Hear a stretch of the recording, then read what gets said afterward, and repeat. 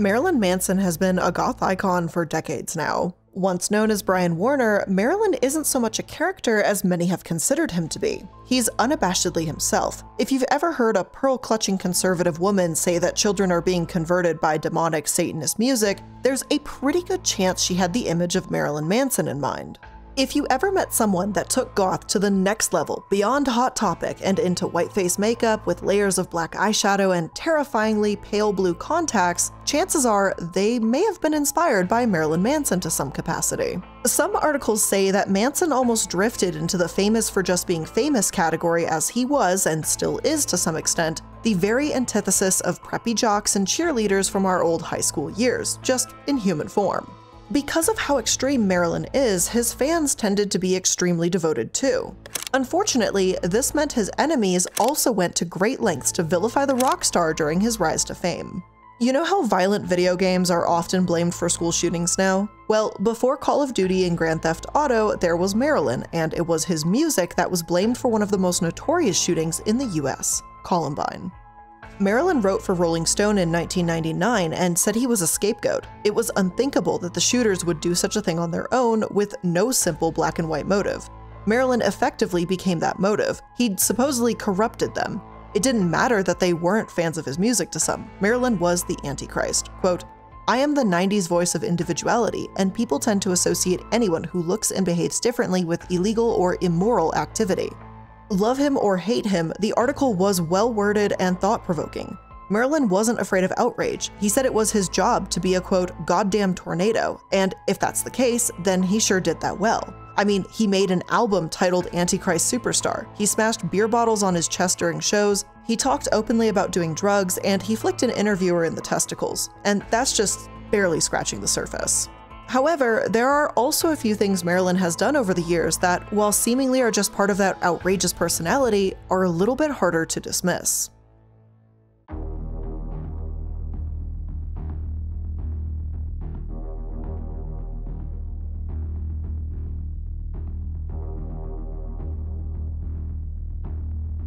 So hello and welcome to Dark Dives. I'm the Illuminati, and today we're going to be talking about Marilyn Manson. Please know that this episode will mention rape, grooming, and abuse extensively. If you're not in the headspace to hear about those topics, I recommend ending the episode here right now. We're going to start by talking about Marilyn's early years of fame, and the warning signs, so to speak. For one, the way he treated others, particularly his mother, wasn't an unusual, quirky character trait. As Manson himself admitted in the late 90s, it was abusive on his part. In his own memoir, Manson said that he assaulted her with a perfume bottle when he thought she cheated on his dad, scarring her in the process. He often chased her with a microphone stand while screaming and cursing at her.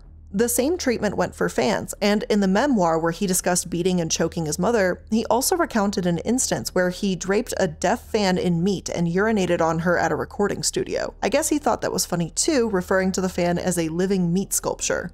What a way to start the episode, right? And this is only the things that he's admitted to.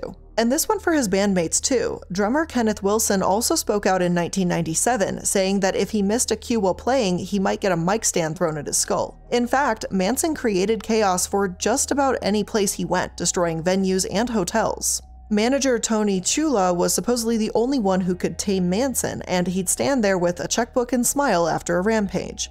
The imagery just reminds me of a horrible parent saying, "My little angel could do no wrong," only Manson is a grown man and his supposed tantrums are way worse than any child's. Personally, I don't think it's super badass or hot when a rock star can't control themselves and has the emotional intelligence of a toddler, but you do you, I guess. Maybe this is just chalked up to that rock star lifestyle that, I mean, obviously I'm not aware of, but hey, I guess that's the vibe. Now, in part thanks to the enabling of those around him, Marilyn could get away with pretty much anything. A security guard working one of his shows in 2001 was sexually assaulted. Manson approached him, wrapped his legs around his neck, and gyrated against him while wearing only a leather thong and pantyhose.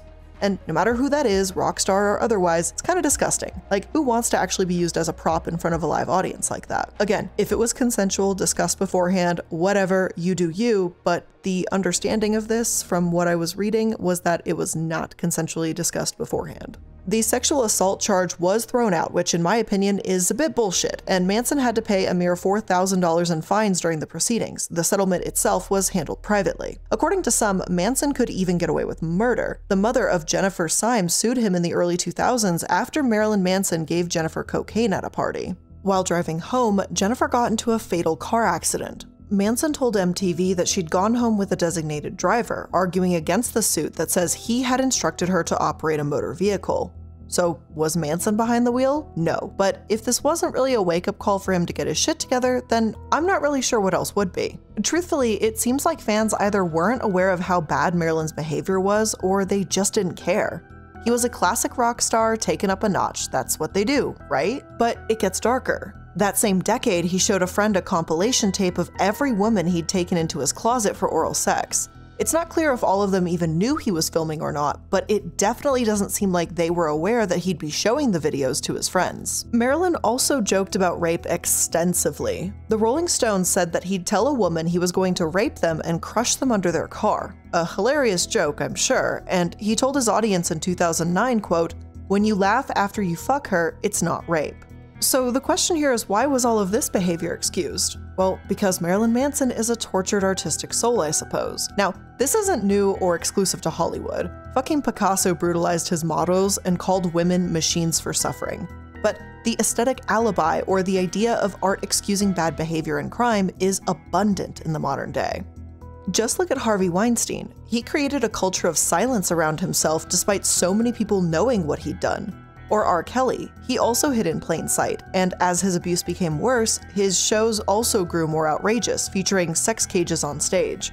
While probably two of the most known examples, they're far from alone. In 2017, the New York Times wrote that directors also have, quote, "justified the mistreatment or plain resentment of women as a gritty artistic choice." Bernardo Bertolucci, director of The Last Tango in Paris, once bragged about not fully informing his actress in regards to the movie's sex scene. He said he wanted her, quote, "reaction as a girl, not an actress." So I suppose it's just uber cool to be controlling and abusive, just make sure you're famous first, of course. However, in my opinion, Marilyn Manson was able to get away with more because of the subculture he was a part of. And hear me out, not all mainstream, straight-laced, and suit-wearing folks are good. Far from it. They're perfectly capable of heinous acts. And not all goth folks or metal and rock lovers are bad. Many are kind-hearted and some of the nicest people I've actually met and would never hurt a fly. Still, because society as a whole does tend to demonize the latter and assume that they're more likely to engage in abusive behavior, Marilyn's downright alarming acts seemed pretty overlooked because it was supposedly the norm. As The Guardian puts it, they were all part of the backdrop. Manson hadn't even lied about the things that would make your grandma Doris faint. He talked to the public often about BDSM, drugs, Satanism, and put on shows where naked women were dragged around on dog leads. Maybe one could argue that the warning signs of abuse were there and crystal clear, but it's a fine line to walk. Is this a public persona or his personality? After all, BDSM does not equate to abuse in the slightest, and even if Manson wasn't exactly about to get up on stage and teach his audience about what consent means, did he know the meaning himself?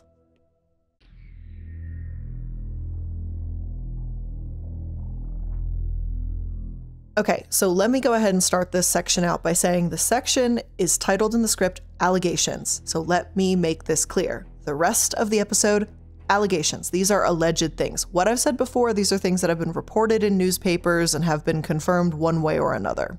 This new information that I'm going to be presenting onward in this episode are currently alleged. As it stands, these are opinions and accusations that have yet to be proven in court. So with all of that out of the way, let's continue.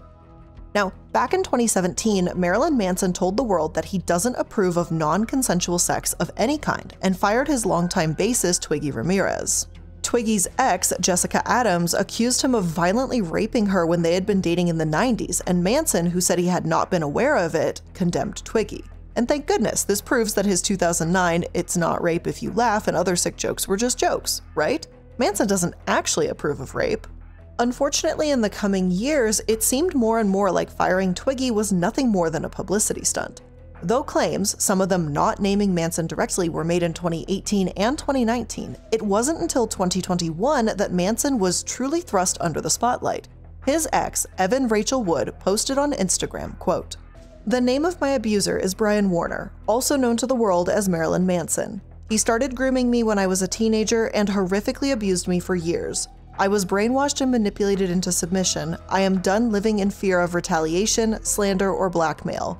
I am here to expose this dangerous man and call out the many industries that have enabled him before he ruins any more lives. I stand with the many victims who will no longer be silent."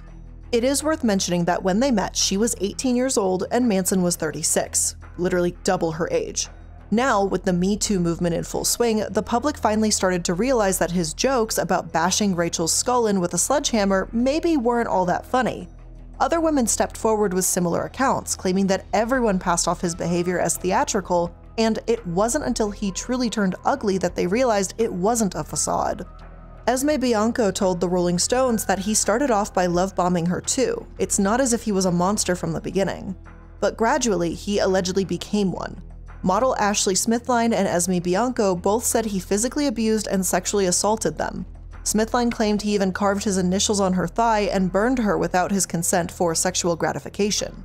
A vocal booth in his apartment was allegedly converted into basically a torture chamber, or what Manson called the bad girls room, where he would force his girlfriends to stay for hours on end. Smithline described the psychological torment she endured, claiming, "First you fight and he enjoys the struggle. I learned to not fight it because that was giving him what he wanted. I just went somewhere else in my head." Another accuser that wanted to remain anonymous stated that when Manson raped her, he said she was making him do it. Quote, "Following the alleged assault," Doe says, "Warner threatened to kill her, saying he would bash her head in, and boasted that he could get away with murdering her because she was a nobody and he was a celebrity who had contacts with the police." Reading the extensive list of claims, if I'm being honest, is downright horrifying. It's crystal clear that Marilyn Manson believed he'd get away with it purely because he's an icon and because by then he was so used to not being held accountable for his actions. Once you read through the suit, it almost feels like there's nothing that Manson hasn't done. We've got groping women in public without consent, keeping his girlfriends as prisoners, forcing them to adhere to a dress code, verbally degrading them during interviews, breaking laws around human trafficking by having them perform for free, cutting women with a knife during sex without consent, and on and on and on. Essentially, Manson told the world who he was long ago. He named himself after Marilyn Monroe and Charles Manson, so I mean, what were we really expecting here? And his band members like Twiggy Ramirez did the same kind of naming thing, obviously Twiggy the model and Ramirez the Night Stalker. He hid in plain sight, as Bianco put it, because people excuse the actions as a persona, or as we discussed earlier, for the sake of his art.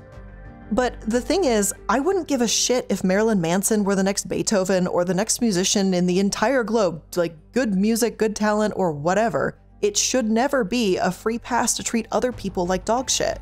Now, he has, of course, denied these allegations and said that the accusations are merely horrible distortions of reality. But even those who haven't dated him said that he called his room in his house the rape room and that he allegedly filmed up fans' skirts. Make no mistake, I don't think Marilyn's lying because he's a loud rock star. I don't think that has anything to do with it. I think it has more to do with the lengthy pattern of abuse and the fact that these women put themselves at risk by standing up against a rock icon like himself. Now, though the case has not been decided, more and more people have begun to realize that even if you liked Marilyn as a musician, there's effectively nothing likable about him as a person, and thus, the fallout has begun.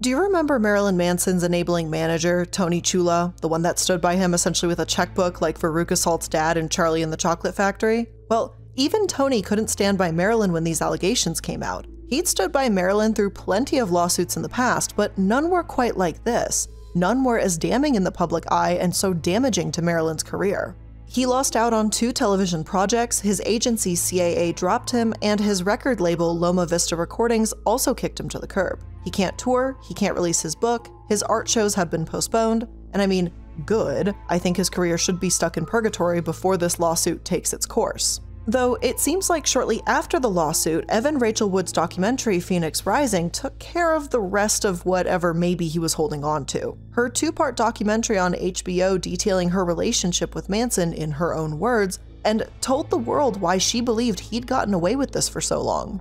See, after Columbine, when Manson was wrongfully vilified, his music was seen as performance art and commentary. He'd been falsely accused of such a horrific act before, so anyone wanting to call him a monster again would effectively have to deal with his fan base vehemently defending him, saying that you just don't understand his art. The Atlantic wrote, quote, "A strange twist is that the aftermath of Columbine seems to have enabled Manson to become what Wood's brother describes in the documentary as a wolf in wolf's clothing. The hysterical, invented accusations leveled at Manson then, that he molested children on stage, killed animals, had his security guards drug underage fans with liquid ecstasy, minimized other things that might have been happening in plain sight." Marilyn Manson said that Wood's allegations were coordinated alongside a dozen other women to take him down, basically accusing these women of crying wolf against him. But it's not just women that have spoken out against Marilyn Manson, but girls too.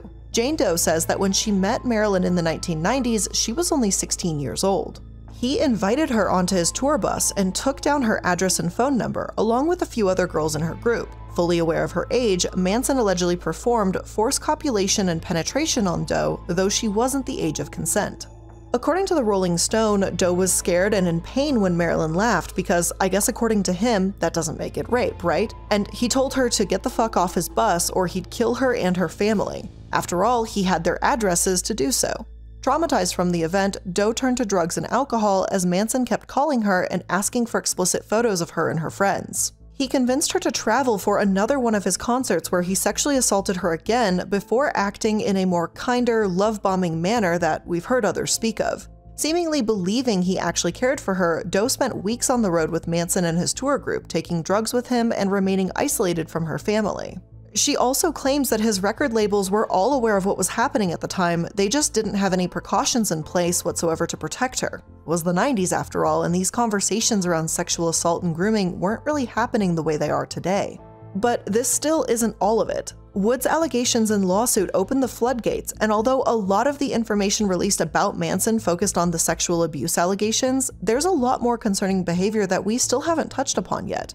Shit that can't be excused as art unless you're truly deluded, at least in my opinion. Have you ever left a cart full of items in an online store because the shipping costs were maybe just a little bit too expensive? I know I have. And did you know that shipping costs are also the #1 reason for abandoned carts? In a landscape where free and fast shipping has become the norm, it can be hard for smaller e-commerce businesses to compete. So keep yourself competitive with ShipStation, because when you use ShipStation, you can lower shipping costs, you can make returns easy, and of course, keep your customers happy. And ShipStation effortlessly integrates everywhere you sell online, including Amazon, Etsy, eBay, Shopify, and more. You can manage every order from one simple dashboard, automate routine shipping tasks, print shipping labels, easily compare rates and delivery times to optimize every single shipment, and automate delivery notifications too. And you can get up to 84% off USPS and UPS rates. And if that's not enough, use my promo code to try ShipStation free for 2 months. Over 130,000 companies have grown their e-commerce businesses with ShipStation, and 98% of companies that stick with ShipStation for a year become customers for life. So keep your business growing all year long with ShipStation. Use promo code CASKET today at ShipStation.com to sign up for your free 60-day trial. Again, that's ShipStation.com, promo code CASKET.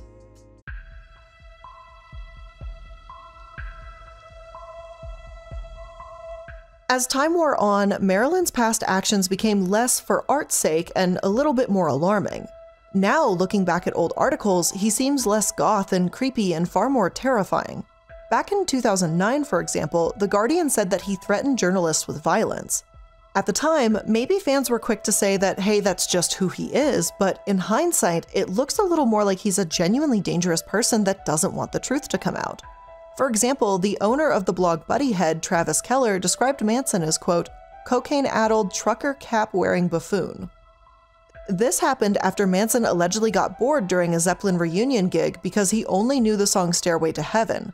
Manson responded with, quote, I can but do not need to defend myself from the absurd accusations that the average press has clung to. I am far different than the soon-to-be murdered in their home press has decided to fabricate. And if one more journalist makes a cavalier statement about me and my band, I will personally, or with my fans' help, greet them at their home and discover just how much they believe in their freedom of speech. And my dude, my guy, for fuck's sake, I'm not saying that you can't be pissed at being called a buffoon or being insulted. Nobody likes that, I get it. And you have every right to say, hey, like, fuck you, you're being an overly critical asshole. That's perfectly fine. And if for whatever damn reason Marilyn Manson happened to stumble upon this episode, by all means, you can leave a comment and you can totally say I'm a piece of shit. I really don't care. But to threaten someone's life and tell them that they're going to find out just how much they value their freedom of speech, that's a whole next level type of insult. Like, you're kind of threatening to kill somebody. Plus, and again in my opinion, this really goes to show that he just isn't some tough badass rocker. Actual tough people can take critique, and they also know the difference between constructive criticism and hate. Marilyn Manson is clearly a sensitive man-child if this is how he responds to a blogger in 2009. Not to mention, Marilyn Manson has a giant fan base. Think about how he's using his audience, sicking his friends on some blogger. That never turns out well, let alone with ones devoted and as loyal as his. You don't know exactly who your fans are or what they're capable of, and this could have led to an incredibly awful consequence. But there's plenty more that people have discovered about Manson too, like how his obsession with the swastika and Nazi symbolism wasn't just for the aesthetics, allegedly again. Evan Rachel Wood said that Marilyn Manson claimed Hitler was the first rock star, and though she thought his obsession with Hitler on stage was always ironic and a commentary on Nazism, he actually believed what he was singing. Wood herself is Jewish, and over the course of their relationship, Manson didn't just make fun of her, but he apparently wrote "Kill all Jews" above the bedroom wall where she slept. He also apparently got multiple swastika tattoos and even beat her with a whip that he claimed the Nazis had used. And this isn't, for the fucking irony anymore. When you write "Kill all Jews" above your Jewish girlfriend's bedroom wall, that's not funny. I get that fans may say, hey, Marilyn Manson is all about pushing boundaries. That's one thing, but when is the line fucking crossed? Is this not the line? Is the sexual assault not the line? Like, where is the line? When does this go from being intense, ironic, and larger than life to the point of being dangerous? I'd argue he actually crossed that line a long time ago. Wood also explained that because her mother converted to Judaism and raised her that way, she wasn't Jewish by blood.